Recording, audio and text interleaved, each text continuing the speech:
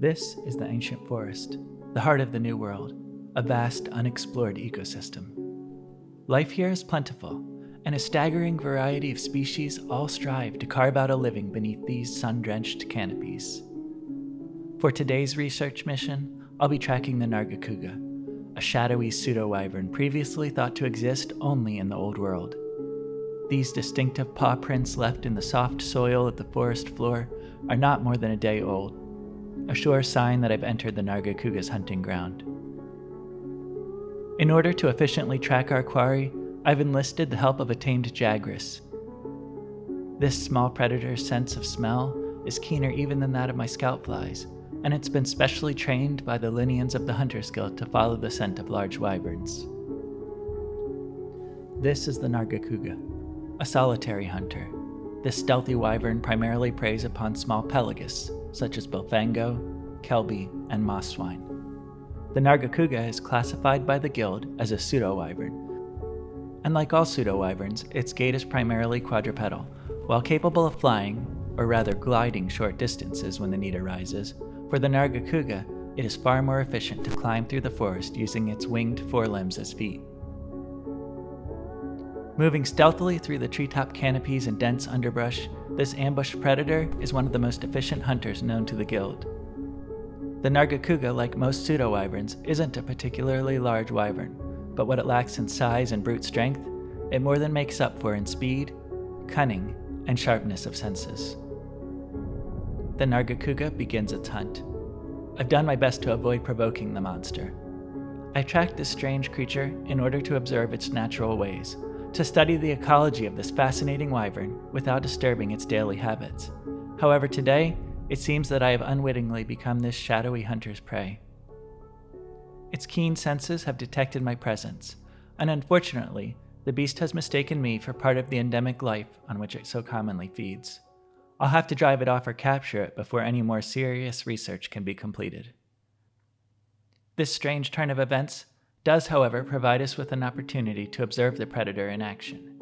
The wings of the Nargacuga are underdeveloped and less than ideal for flying. However, they are razor sharp and as strong as forged dragonite ore. And these fearsome wings are not the only weapon in the Nargacuga's arsenal.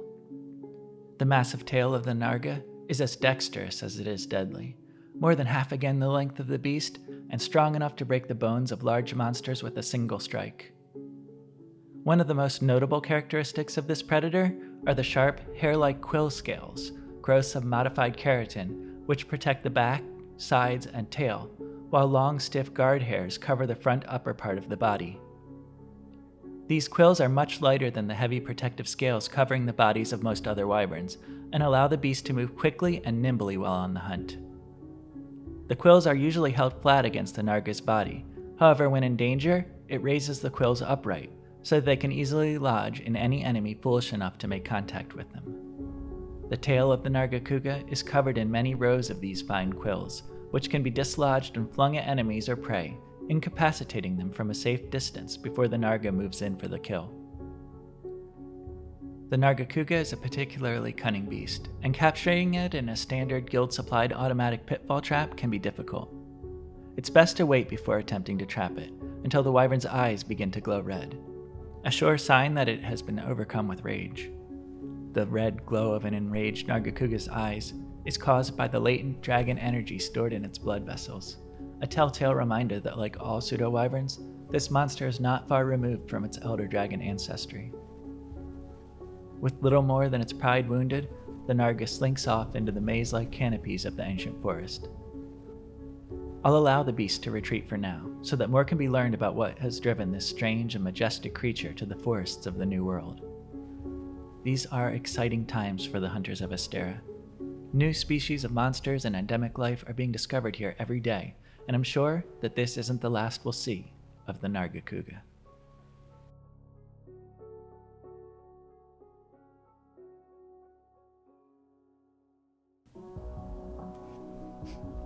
Oh, hey, it's me, Strawfoot, not the video game Strawfoot. I'm the actual real Strawfoot, you know, the guy who makes the YouTube videos. I just wanted to say thank you so much for stopping by and watching my content. It means so much to me. If you can, please make sure you like the video. Leave me a comment, any kind of comment, even if it's just to say hi. Makes so much difference with the YouTube algorithm. So if you could just do that. Plus, I love reading them. And jingle jangle the little bell so that you know when new videos come out, because I've got a lot of great content coming up. I've got some more great Monster Hunter lore videos, Palalumo, Yangaruga, both coming up. And I've got a whole new series of videos coming up called Real Life Monster Hunters, which is going to be stories about, surprisingly enough, real life monster hunting events. And you're not going to want to miss that. So make sure you subscribe. Thank you so much for everything you do. It means so much. If you can also just check the description, because there's other ways you can support the channel. Really, the best thing you can do is to leave a comment. But if that's not enough and you want to join the Patreon, cool, thank you so much. There's also a link to my Amazon store.